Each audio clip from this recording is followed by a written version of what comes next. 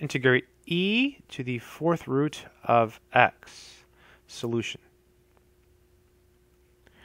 So the only thing we can really do in this problem is make a u substitution.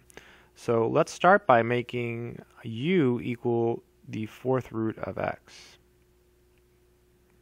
Now, to make things easier when computing du, we can raise u to the fourth power.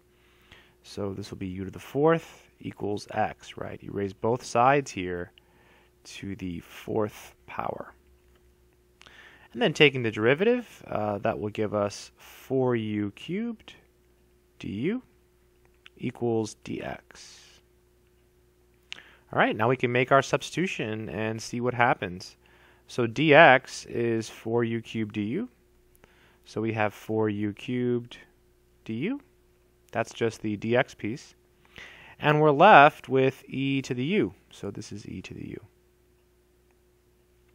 And this integral we can do using either integration by parts 3 times or using something called tabular integration.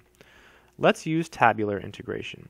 So tabular integration works when one piece after repeated differentiation is eventually 0.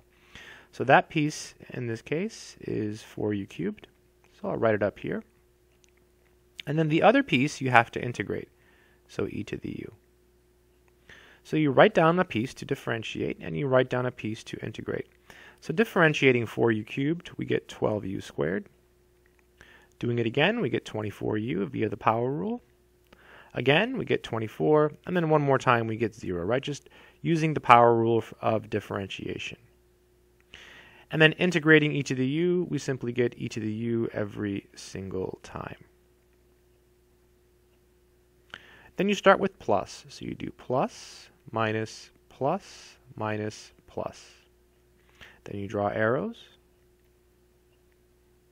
And then you follow the arrows, and that is the answer. So this is 4u cubed e to the u minus 12u squared e to the u plus 24u e to the u minus 24 e to the u plus c. Wow. So just following all those arrows. And u is the fourth root of x. Now we have to make that substitution.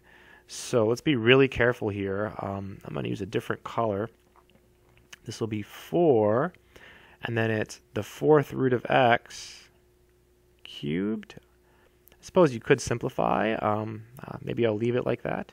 And this is e to the fourth root of x. Wow, what a nasty looking problem. Minus 12. And then u is the fourth root of x squared. E to the fourth root of x. Then plus 24. Fix my little root symbol there. 24 fourth root of x. E to the fourth root of x.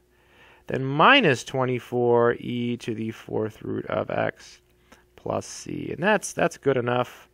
I'll stop it there. That should be the final answer. You could simplify this a little bit and this as well, these two terms here. But other than that, you can't really do too much. I mean, you could pull out an e to the fourth root of x as well. So kind of an interesting problem. This was from one of the MIT Integration B qualifying exams.